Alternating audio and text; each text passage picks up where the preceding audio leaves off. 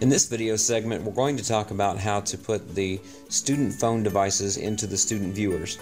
Now, in the Google Expeditions kit that we have here in Sand Springs, the viewers that you see here are made by ViewMaster. That's why they have that distinctive look and feel to them. Kind of reminds you of the old days when you had a ViewMaster as a kid.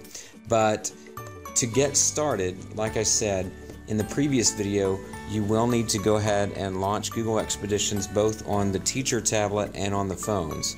So if you want to go back and watch that video to see how to get set up, it's pretty straightforward. Just make sure that the teacher tablet is set to lead and the student phones are set to follow.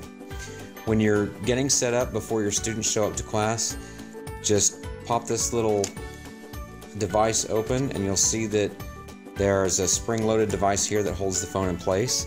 And in the previous video we said that once you get to this point, just tip the phone and then it will change to the Google Expeditions view. And you just line up this line with the viewer and push down and pop it into place and you're ready to go. Now what I suggest is that you lay out all the viewers on the desks in the classroom and get all the phones turned on, line the viewer up with the phone device, and make sure that they're all set to ready, or that they're green and ready to go.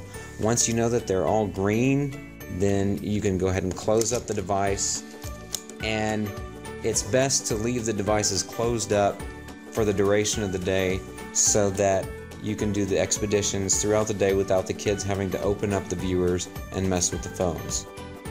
Once you're finished at the end of the day, then just pop open the viewers, take the phone out by pressing and just releasing it, close up the viewer, and then you can go back and get out of the Expeditions app and then power down the phone.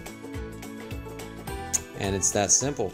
Now, as far as care of the devices, make sure that if kids are having problems seeing, you might take a lint-free cloth and then just kind of wipe down the lenses on the viewer, or wipe down the phone with a lint-free cloth to get any fingerprints off of it.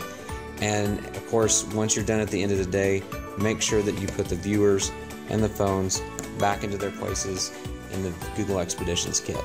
If you have any questions, please contact me at my extension, and we'll see you soon.